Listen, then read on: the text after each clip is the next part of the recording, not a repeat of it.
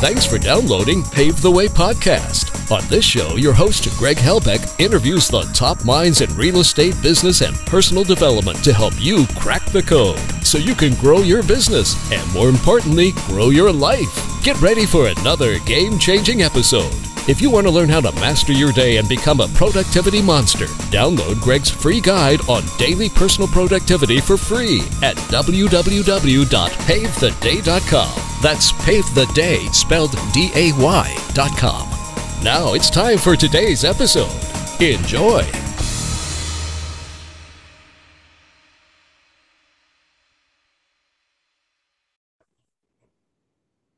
All right, everyone, welcome back to the show. I'm here with Van Sturgeon out of Toronto, Canada today to talk to us about how to do rehabs the right way. I'm really looking forward to having him on the show as a guest. And I know we had to reschedule this thing once, but I'm glad we're able to have our calendars line up to where we can spend some time together today.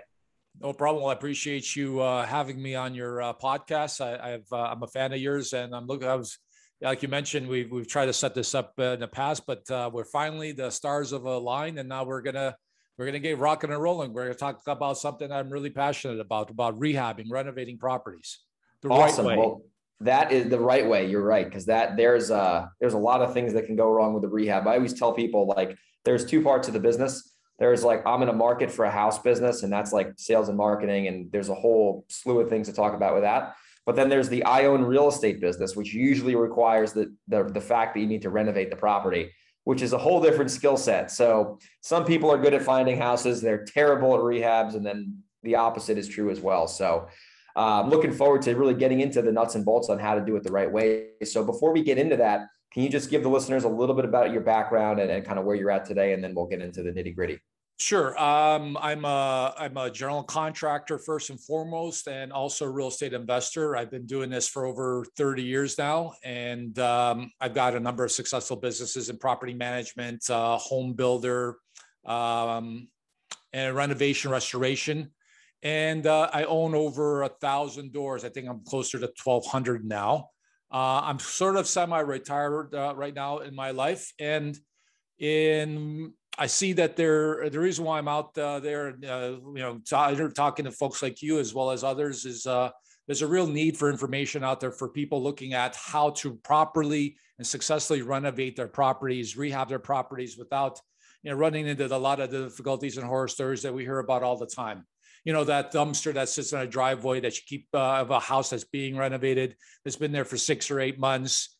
I can build a house in 3 or 4 months, but yet that dumpster sits there for so long. There's issues out there in the marketplace. So I'm preaching a good work. There's a system that I've developed over the last 30 years that I really want to get out there and tell people and hopefully guide them through be able to get into a proper, successful rehab renovation of their property. Oh, I'm so glad people like you are out there talking about this, because like I said a minute ago, like, there are so many people that I know, and this has happened a little bit to me. I've gotten okay at managing rehabs, and I've had other people do it for me, so it gets me out of it. But they'll buy a property at the right number, but the rehab, especially where I'm based out of, is New York, the New York area. There are a lot of permits and regulations involved with that. So like, if you get a stop work order, or if you're in San Diego where I actually live and you get red tagged, you're done. Because every area is different. Like some areas you can get away with it more than others. So you're absolutely right. All across North America, I've helped people out in their rehab renovations, and it's just a hodgepodge of different types of regulations. And some areas require general contractors to be licensed. Some areas don't. But nevertheless, the whole process is the same everywhere you go. And it's just a matter of a lot of folks go into these things without actually having the processes and systems in place to ensure that they're successful, right? Absolutely. So let's get right into it. So when it comes to doing rehabs the right way, so you can obviously have a certain outcome, which is a completed project, and then obviously be on budget, be on time, and minimize the liability. Like, let's just have today, obviously we have 25, 30 minutes to spend, so we probably can't get into the whole system. That's why, at the end, we'll talk about some things that you offer. But what are just some pillars? Like, if we're going to 80-20 everything and find the 20% that really are going to bring most of the value, let's just have you start talking about like some of the absolute keys we'll drill deep on, so listeners can take something away from this podcast? Sure. And I have a 6-step process that I've developed over the years that I am out there and I'm promoting and hopefully your listeners will be able to listen to and get some real valuable information by the end of this. And to start, one of the things that we as successful real estate investors have to have is being able to identify the deal. Yeah. And part of that, the component of finding that great deal is that, we're buying ugly ducklings, diamonds in a rough. We're never buying a truly perfect property. We're buying an asset that is undervalued because it requires some repair, some renovation, some rehabbing. And so we got to put a component on that dollar value and able to figure out whether it's actually a deal that makes sense or doesn't. And so it's really important to find those deals. But I think it's equally important to have that skill set to be able to not only evaluate a property properly, but also be able to initiate a process where you'll be able to hit that number in that process. Because I can give you a great deal, Greg, but if you don't know what the hell you're doing on the reno side, I've seen devastations. I've seen, budgets that have been at, $50,000 all of a sudden explode to 120 just because they weren't able to look after the property, identify the certain things that they needed to do. And we also come across situations where properties are over renovated. So, and you can see them all the time, and they're sitting out there in the marketplace, newly renovated or whatever, and they're just sitting in the marketplace because they just overpriced themselves out of the market.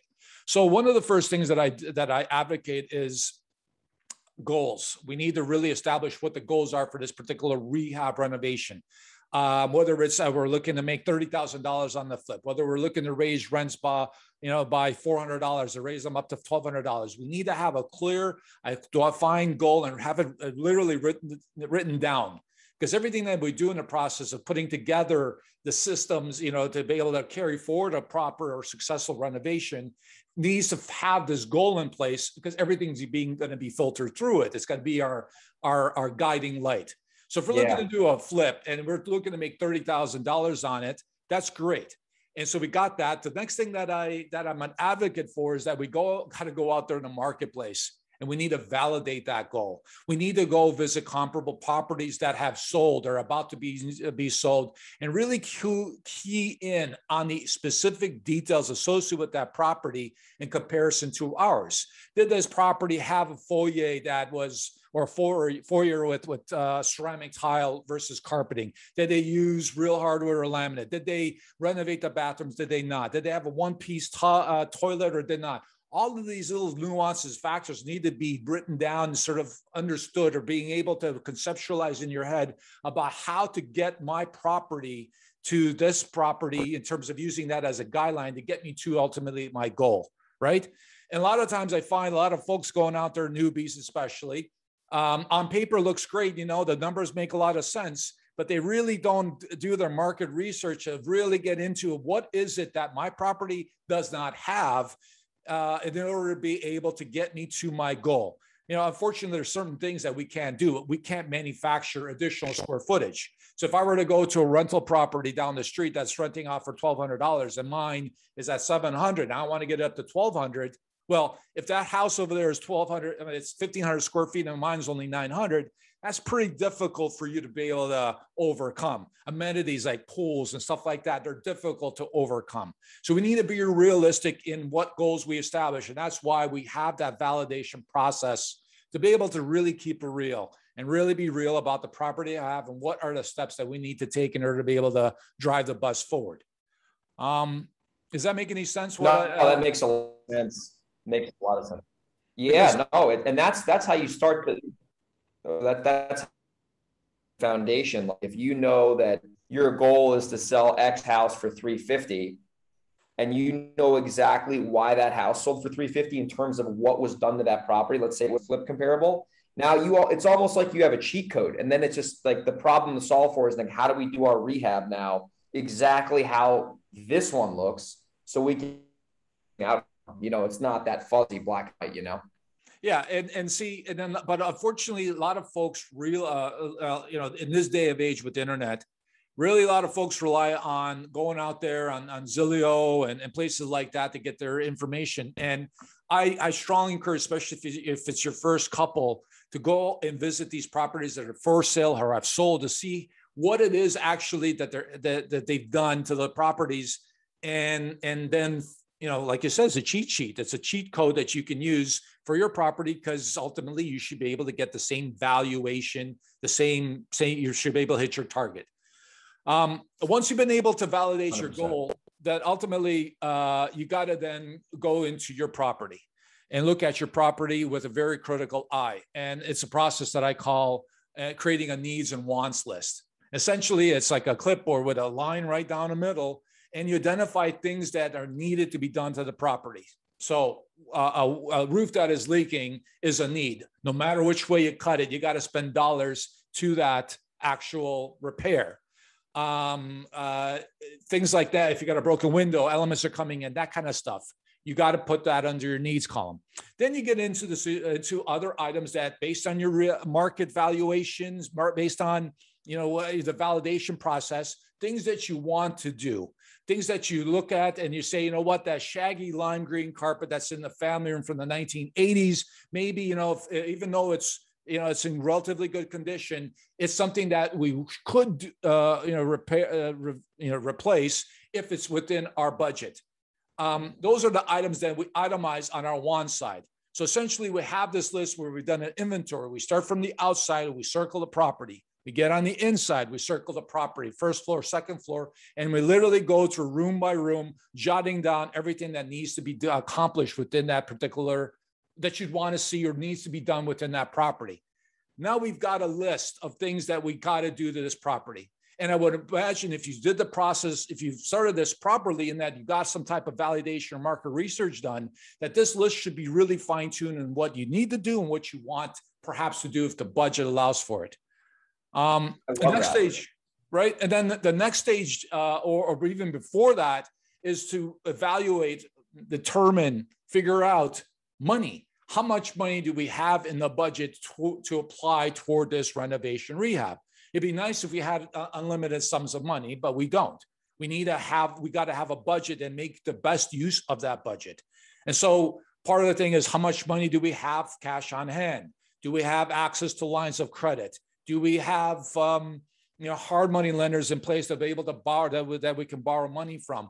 All of those types of things we need to figure out beforehand, obviously, and we need to have a dollar figure of how much money we have to be able to contribute to this renovation, because ultimately when we move to the needs and want list and determine which we're going to do, the needs, of course, we're going to accomplish because we have to, but on the want side, depending on what our budget allows us, we're going to identify the items that are going to deliver the highest ROI. So one of the things I often find in real estate and newbies that are going in there is, they immediately gravitate towards something like, if you're walking into a 57-year-old house, they immediately gravitate toward having to replace windows, as an example. Now, sometimes it'd be nice to replace windows if you have the money in your budget and you can see it, so if you can get some real serious ROI out of it. But oftentimes I find that it's a huge capital expenditure that isn't needed if you're looking at it as a position of, a flip, that there's other things that you can do within that property and on the renovation side that's going to deliver much higher ROI than it would be to replace windows. Also, I find a lot of folks try to shoot for the highest mark in renovating their properties and reaching their goals. So if the market valuation, for example, in the area is $300,000, they want to get to that point where they bought this property low, they want to renovate, and they want to shoot for the stars to get that $300,000 mark. I'm not an advocate of that. I'm a person who likes to go in there and just quickly turn property over. So if I was in a market where top dollar is 300,000, I'm going to position my property at that 290, 285 level so that I can move product. And a lot of people want to shoot for the moon and the stars in the sky, but it's not really this. You got to look at this as a business. And the longer that you have your dollars tied into a project, those opportunity costs. There's opportunity costs. There's opportunities every single day that you come across that you can't get into because you're still holding on this particular property. So I'm an advocate of everybody wants to feel like they got a deal. So sometimes we withhold things that we could do to the property. Let's say, for example, replacing windows, reducing our, what we're going to sell the property for, so that we create an attractive opportunity for somebody who's going to think that they're going to buy at a cheaper price than what the market rate is. but they have this, they know that they're going to have to repair it, but they might repair it a year, 2 years, 3 years down the road. Long as we don't have a need situation where the window's broken and it's allowing elements in, then we avoid some things like that, these huge capital expenditures, and we address other things that deliver the highest ROI. So what you should be asking me, Greg, is what are the things that you should be doing to be able to get the biggest bang for your buck? And what I tell folks, because I'm asked this often, is there's nothing better than spending money on curb appeal on the exterior of the property, because that's where you get the highest ROI in terms of setting the stage consciously and subconsciously for that individual who's looking to buy that property or looking to rent that property, by having something that aesthetically is appealing. And I will spend dollars, and they're really, really not a lot of money we're talking about, but in landscaping, maybe recoating the driveway, just adding a top coat or a sealer like on it to bring it out, cutting the grass, adding some flowers, painting the garage door, painting the front door, maybe adding some shutters to the exterior, really making this place stand out on that street. And there's a number of really, incremental, small little effective things that you can do that really delivers that wow factor. That it's amazing to see. I've done literally thousands of renovations in my life. It's amazing how people will go through that property differently when when you've dressed it up on the curb appeal side. They walk in and they're able to sort of not avoid, but it's kind of rationalize in their head. Well, that's okay. The kitchen maybe isn't renovated, or that's okay. The bathroom isn't renovated, because they've been wowed by the outside.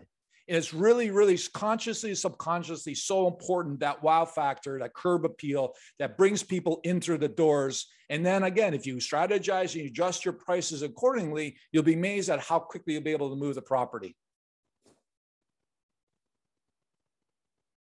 I love that. And that's such a good takeaway too, because like you mentioned this earlier in the call, people will over renovate houses. And I've done that once, I think. And it obviously spent money where I didn't need to spend it. And I ultimately didn't get an ROI on that aspect. But like you said, if you really know how to make the property like pop, right? Make it pop. So when someone walks in, they can be like, oh, wow. Like maybe like, for an example, like the lighting, like just the lighting on the property, where like, that doesn't cost that much to put LED lighting. I have them right here. And that makes the property more appealing, or like doing the landscaping outside, or like you said, sealing the driveway. Little things like that are so powerful. And I think that is where I see a lot of rehabbers make mistakes, is they'll put this crazy interior in, but they'll leave the exterior looking like crap. And all of a sudden people are going to the house and like, I don't got a good feeling about this house. They haven't even walked in the door and they don't even like it. You know what I mean? So it's so important. Like you said, if people just did what you just said over the last 2 minutes, they would make so much more money in their business. It's unbelievable. Yeah. And unfortunately, absolutely. Unfortunately, folks that are new to this don't have that the skill set, don't have that experience. And that's what I help them through, to being really identify those high impact items to be able to deliver the bus, deliver you to your goals. And like I see it all the time, over renovating, and renovations can be very expensive. The average renovation now on a single family home is up in that $50,000 kind of range, and it's easy to get there. Every bathroom is going to end up costing you $5 to $10,000. A kitchen can cost you 10 to 15. Flooring ain't cheap, and painting a house ain't cheap. And then when you add all of these things up, you get to that $50,000 price range. And so how do you maximize that budget of yours to be able to get the highest ROI, maybe even going under budget? That's what I promote and teach. And I hope people can, from this takeaway, can get that takeaway. The biggest takeaway from this is that you gotta look at it that way, and you'll be able to get to your goal. But ultimately, the next step in my process is, once you've been able to identify those items, is creating a detailed scope of work is the next step. And oftentimes, especially in single family homes, you rarely see anything detailed. And that's one of the biggest issues that I find folks doing, is they don't get into creating that detailed scope of work and really itemizing what it is they're looking to accomplish in a property, creating some sort of a processes within like what you're looking to accomplish. Those are the things that are critical and having put in place, because if you don't have that information, I don't know how any bona fide general contractor, if you elect to choose to use one or doing the work yourself, if you're going to go directly to an electrician, a plumber, and painter, if you don't have that information in place, I don't know how it is that you're going to attract good quality contractors or tradespeople. And if you do attract them, whoever you're going to attract is going to be individuals that you're going to get quotes that are all over the place. One of the common problems that I come across is, one, we can't find good quality contractors and tradespeople out there to quote on our work. Two, if they do find somebody that quotes on it, the quotes come in, they're all over the place, and you can't even compare them because they're all over the place. They're very vague, and it's just a dollar value. And so, how do you compare? How do you know what you're getting from one guy versus another guy, right? It's a big problem. It's huge. It's huge. And I've seen too, by doing this, when I tell the contractor, or if the project manager tells the contractor what we're going to pay, and they know that we're like not messing around, and they know that like we know what we're doing, and they're not going to be able to like take advantage of us. Like if I was brand new, I'd be like, oh, I don't know, what can you quote me at? But I'm like, hey, dude, a boiler costs $7,500 to replace. I'll pay you. I know that's what it's worth. So like they can kind of see that when I have a scope of work set up, they're not, like you said, and I've learned this firsthand. They know that I already know how to play the game, and they're not going to, number one, try to take advantage of me. And number two, a lot of the smart ones, they see this as a continuous relationship. It's not like you're one-off rehab. It's like, hey, I'm going to call you once a week for a house. So not only do you have to give me a reasonable price, but this is something that we can keep. It's a repeat business. And when good contractors notice that, they're not going to be the highest price because they know they're going to get business from you all the time, and you're going to refer them to people. So that's another thing that I've done to really keep good contractors in my database, is showing them that I know what I'm doing.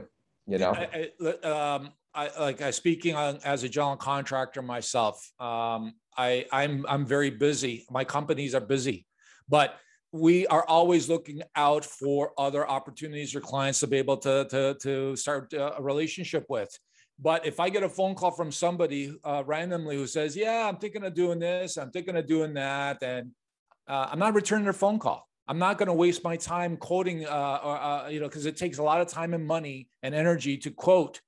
So I'm only going to deal with, because I'm busy already, I'm only going to deal with individuals that come across that are professional. And part of that process is creating a scope of work, a detailed scope of work that shows that you're on the ball, you know what the hell you want, and I'm not going to waste your time. I get to the point that in my process of creating such a detailed scope of work that literally, whether it's a general contractor or even an electrician, a plumber, and painter, don't even have to visit my project, be able to put a price together.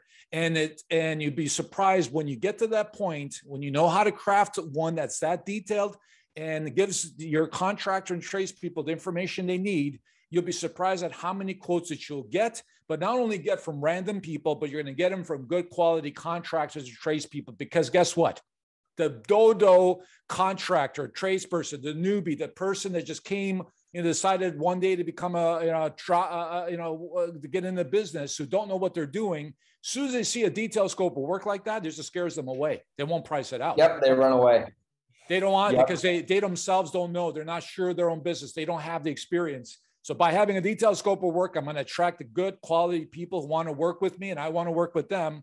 And it's a beautiful process. So this whole issue of I can't find tradesmen, I can't find contractors, it doesn't exist with the people that I work with, because I know that they are out there. They're looking for work, but they're not coming. The reason why you've had difficulties in the past of finding these people is because you presented yourself in the wrong way. Totally. That's so true. And especially when you have your stuff together, you're going to attract people who are going to have their stuff together. You know what I mean? The biggest thing I've noticed too, and this is kind of tied to the scope of work when working with contractors, is it's all about, having the open line of communication with the contractor and managing the expectations correctly. Like if a contractor tells me, Greg, I'm very busy right now, generally I can get your project done in 5 weeks, but right now it's probably going to take 7 weeks. If he communicates that to me and I accept that, I'm not going to be disappointed if it takes 7 weeks. But if he says that And then it takes 12 weeks when he told me it was, see, that's when people get pissed with contractors. It's all about the communication and managing the expectations. And I've found that the good contractors that I've worked with are just very good at communicating and being upfront with me about what's actually going on versus like not calling me. And then there's like animosity happens and then no one knows where everyone's at. And then all of a sudden you fire the contractor and it turns into a fiasco and you got a job that's sitting there and you're angry, so that's a big thing. I'm sure you've seen that as well, thousands of times at this point. Oh, absolutely. And that's where the next step in my framework is. Yeah. That's a nice segue, is that the whole tender contract process. When you've tendered out your scope of work and you've got these quotes that are coming in, you're going to narrow it down to those individuals that perhaps you're going to want to use for your project. And then you got to go out there and check references. And sometimes I find a lot of folks, because they're busy, or lazy, don't want to do that. But you need to do that. You need to go look at, because quality is relative. What's quality to me might not be quality to you. So you can't just take someone's word for it. You got to get over there and take a look at their current projects or previous projects, and hopefully maybe even run into the principles of those previous projects to find out, hey, did these guys meet your expectations? Look at the finished product and ultimately determine whether you want to do business with them. And then once you've been able to get to that point, you identify the party. You should, by this point, have identified somebody who's a good quality, bona fide operator to be able to do business, which then now you transition into the contract phase, which is they're going to present you with a contract for you to sign, but there are certain conditions and things that I like to see within those contracts. Also, a biggie is that you need to create, as part of the contract, addendum to the contract, your scope of work, because that is the Bible. That's the guiding light that is going to run your process through to make sure that you get what you're supposed to get in this whole, at the end of the day, is that detailed scope of work. It needs to be part of that contract. And one of the things that I strongly recommend people to do in that process of figuring all of this stuff out is that you create two things. And these are the two takeaways. So hopefully people will get out of this podcast, or a bunch of other things, but in particular this. Within that contract, you should have a progress schedule and a payment schedule. You need to have two of those within your contract, because a progress schedule on a weekly basis or every second week, whatever that is that you establish with your general contractor tradesperson, you are on the ball. You are notified. Everybody understands and knows that this is what we're looking to accomplish within each of that week. So at the end of every week, there should be some type of report from your contractor tradesperson that says, yes, this is where we're at. And then you move on. And it doesn't necessarily mean you have to be there at the job site, Greg. If you have these lines of communication, you should be receiving every Friday by 12 o'clock, 2 o'clock, whatever, some type of a report, whether it's by the phone, whether it's pictures through an email, video. It's amazing. I have clients all over North America by virtue of this, with this Zoom technology, FaceTime, mumbo jumbo, right? And so you can have that too, where the contractor will walk you through and show you what the progress is.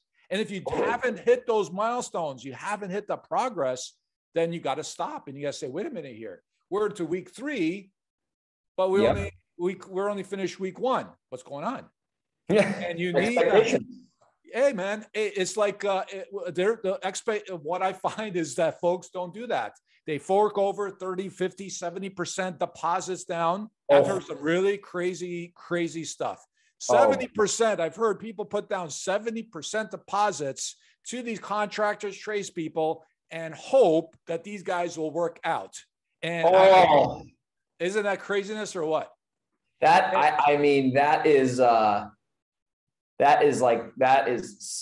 cannot believe that. I mean, I'm like, I'll give them like enough money to start the rehab, pay for the dumpster, and say, you got to earn this next check. And I know I pay fast too. I pay like, if I know that but I would never give a contract. If he told me I need 70% down, I'd tell him to go fly a kite and say, the hell out of here, But that's one of the things, because you're a veteran at this. You've done this. You've done this a couple of times, and so have I. Yeah. But unfortunately, folks out there that listen to your podcast have not. So, and they're frustrated. They don't know why nobody's calling them. They don't understand why they get quotes that are all over the place. And then they get a demand that says, give me 70% upfront or 50% upfront. And when I'm dealing with folks like this, I say to them, listen, you can't, these guys are not McDonald's where you go, at McDonald's, you got to pay up front for your hamburger and wait for it to be, none of these guys are McDonald's. You got to pay to perform. Go try that with your employer. Go to them and say, I like to get, a month's worth of wages up front. What are they going to say to you? What are they going to say to you? They're going to tell you to take a kite. Yeah. As we say in New York. Yeah. That's right. Yeah. It's huge. So you got to incorporate that within your actual, into the contract, have a progress schedule. You know where the hell you're going with this, and also create milestones and payment schedule. Everything's upfront. Everything's very clear. And, in week 3, you got to have certain things accomplished. This is you get paid. Week 6, blah, blah, blah. And these are the types of things that I walk people through and help people through. And it's a beautiful process. This whole notion, this whole bad karma mumbo jumbo that's out there about all these contractors are bad people. And this, I blame contractors as much as I blame the actual investors or these homeowners. They're the ones who create their own misery because they don't know what they want. I've literally seen people contact contractors, grab them by the hand, walk them through their property, showing them this, that, and the other, and expect a contractor to come up with a quote. Like, that's not how you do business. How do you know that the information you gave to one contractor is the same as the other is verbal? I forget things. You got to have it in writing. You have a detailed scope of work. You got to be able to go to your painter and say, hey, man, before you paint that wall, I want you to clean it. I want you to sand it. I want you to whatever that process is. You want to also tell your painter that, hey, buddy, I don't want you. How many different types of painter out there, Greg, from the same paint manufacturer? Different qualities, different sheens, different, all that stuff. You got to identify that. You got to write that stuff down so you get proper quotes, because if you don't, what ends up happening is, well, guess what? What type of quality of painter you're going to get for your project if you just let the painter decide or the general contractor decide? You're going to get the worst. You're going to get junk. Cheapest. It's going to be the cheapest because you didn't specify. Now, whose fault is that? Is that the contractor? Is it the trade? That's the investor's fault. Everything is their fault. It's a self-responsibility game, man. I had that happen to me actually not too long ago. I bought this mixed-use commercial building and I was rehabbing one of the units, and the guy he made a mistake. Maybe he was drunk or something, but once again, that's even my fault. He put in like the 2 different floors in the kitchen. Like they were 2 different colors. And I walked in there one day and I'm like, dude, change that crap out. And he was like, yeah, I'll do it for free. But it's my responsibility to catch that. If he finished the job and I didn't see that till the end, I mean, he, at that point, I'm not going to go, it is what it is. So you got to be on top of these guys and gals if you're hiring them. And you got to be able to, like you said, be specific. Because if you're specific, it's very easy for them to either accept that or decline that. But if you're like, I just throw the best color in there, they're going to throw pink in there. And then you'll say well, why'd you put pink in? Well, you just told me to throw the best color in there. I felt like that was the best color. There's no black and white there. You know what I mean? So it's so important with contractors, man. You couldn't have said that better. So Greg, you brought up something interesting. So I'm going to ask you that this will help you, folks. If you had in that same situation where that tile was 2 different colors or whatever, but you had paid that guy up already, you given him his money, where's your negotiating power in getting that guy to fix that mistake? What would it be if you've already paid that guy? Or if he's got a payment schedule, you set up a payment schedule where you're always behind, meaning you've already paid him in advance of things that he should have accomplished by now. Would he have been all that eager to replace that floor? No, exactly. Because my leverage went away. Exactly. That's why I'm very careful with paying them. It's I don't pay until the segment of the job is done. Because like I said, if I pay a contractor and he does all the work, he has the money, why would he call me back? I mean, hopefully he has integrity, right? But you don't know if he has integrity or not. That's out of your control, ultimately. So when I still have monies for him, he's going to be more receptive to me. And that's just the way you have to be. I mean, there's just no getting around that. That's just the way it works in reality. So that's a great point. Don't overpay. Don't pay ahead of schedule. Don't be generous and give him 10 grand just because he's a nice guy. Everyone's a nice guy until they screw you over. Ask me how I know, So it's that's just part of doing these rehabs in the systematic format. And that's why I'm an advocate of the process that I just listed. And I can go to every single little step that I mentioned. I could talk hours about, the do's and don'ts and all that kind of stuff, But ultimately, if you follow this, the framework I'd identified, you shouldn't have any of these issues. You're going to have your contractors and tradespeople under rein, under your, I don't want to say leash, but you know what I mean, where you got them in control. You're in control of the whole process. And I've often find a lot of new real estate investors, when they get involved in these renovations, that they take on a mind of their own and they turn into these vicious animals and they lose control. How many times, and maybe in your early days, you've come across this, where you hire a contractor and he keeps promising you're going to show up. He's going to keep showing up. And every morning you wake up with that pit in your stomach, wondering if that's the day. Is that the day your contractor is going to show up and do work? And a lot of folks out there listening to this podcast are going to know where I'm coming from. And it's such a miserable feeling because you're being taken advantage of. If you follow the framework I just laid out, you should not have any issues whatsoever with that.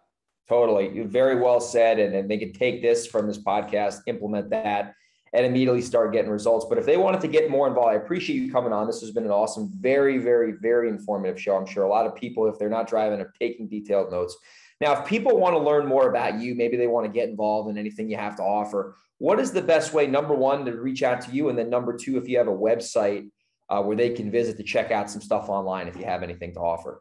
Well, I'm on social media. So go out, reach out to Instagram, Facebook. I'm there. But probably the best place is just to go to my website, vansturgeon.com. There, I've written a number of books that you can download for free. I really want to help people. And that's the reason why I got involved in this. I know the pain and suffering that people go through in these renovations, and I feel really badly. And I know how it feels. So I'm out there a big advocate and trying to make sure that people are getting what they're paying for. And it should be an effortless process. It should be a fun process. So go to my website. I've been on a number of podcasts. There's lots of information on my website. And if you want to contact me through there, you're more than welcome to. And there's a bunch of free stuff that I have on there, like I said, ebooks, renovation calculator, stuff like that they can download. Awesome. We'll put it in the show notes there. Anna listening, she'll put it in there, vansturgeon.com. Thank you so much for being a guest on our show today. And I'm sure everyone is going to get a lot of value from this. Thanks for having me.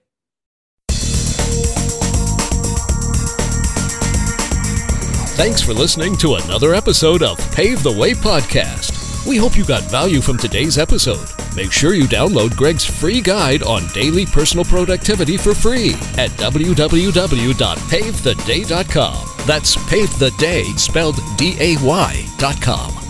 If you have any questions or want to reach out, head over to www.pavethewaypodcast.com. We'll see you on the next episode.